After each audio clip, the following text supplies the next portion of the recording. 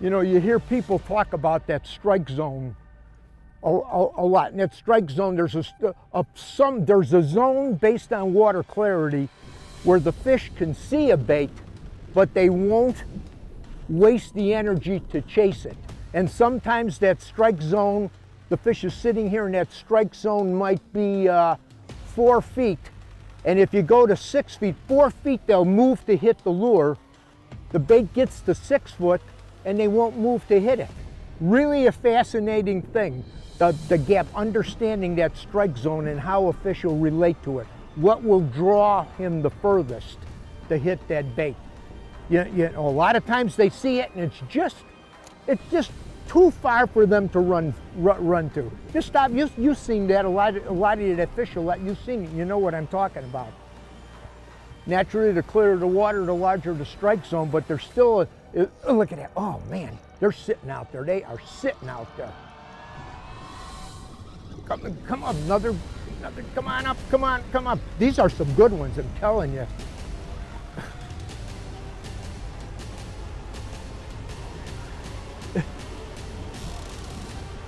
This is a classic situation of what I'm talking about on that strike zone. Here, these fish, I can't get them to hit. Come on.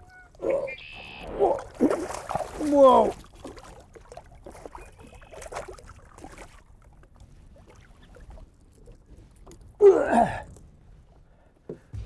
I throw the X-Wrap. I throw the RipStop. I throw the other size baits, they won't hit it. Every cast I make with the original Shadow Wrap gets a bite. And more than likely, it's the strike zone. Those baits, the fish are seeing it, but they won't come up that extra 3, 4, or 5 feet. This is sinking down, it's getting right to them, it's right in the zone.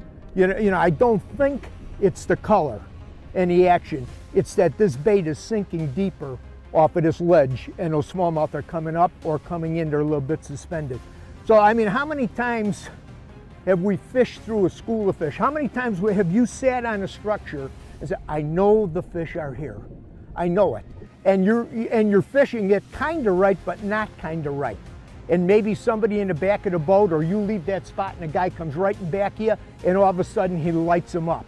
A lot of times, it's understanding that strike zone and a bait that just gets a little bit deeper or a little bit further out off of the structure where it gets in front of their push. This is what's happening to me right here on this spot, right on this spot.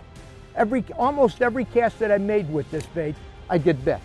I grab the other baits, throw them through there, no interest. They just can't quite get down deep enough. And this isn't real deep. You know, the water's fairly clear. It's not real clear, but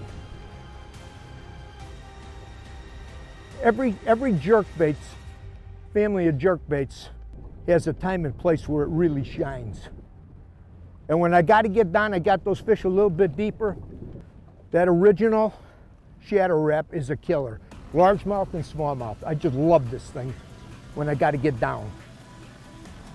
Different story when I get a little bit shallower. And as the day goes on, or tomorrow, you'll see the other baits will come into play on different structures. You'll see what I'm talking about. I'm sure they can go back in and go, you know, to bed some. Oh, got him. Uh-oh, not sure. Oh, look at that baby, huh? That one, that's a little bit better. That's a little bit better. Whoa, whoa. Yeah, you are a little bit more of a fatso, ain't you? Ain't you?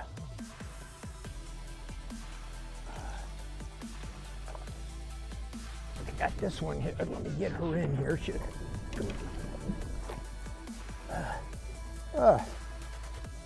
How's that one look?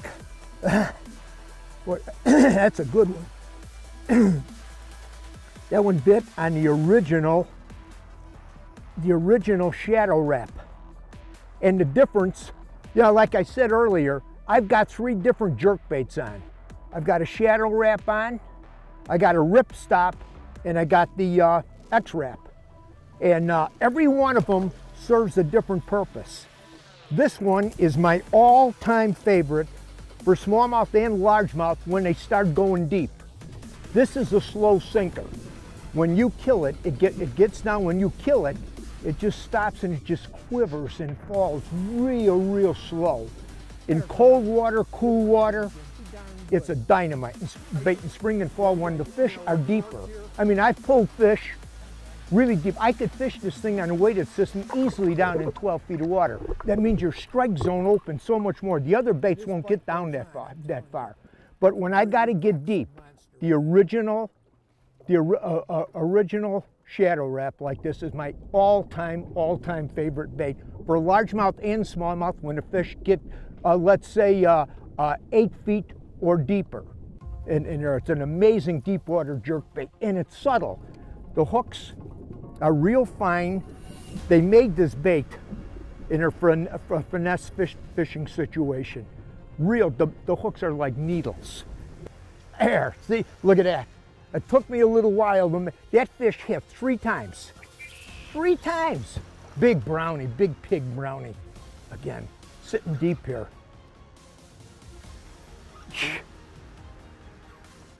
Look how lazy she is in that cool water.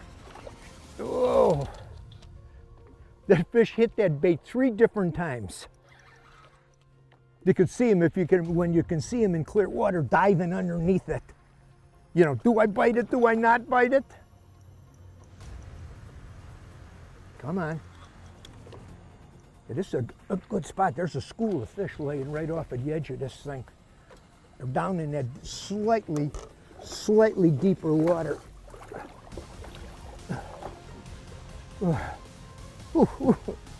Now this is getting to be fun. This is getting to be fun. And they have a good time here. Hold it. Again. And this happens to be one of my favorite colors in the shadow wrap series. Look at that. These are big smallmouth we're talking. Big fish.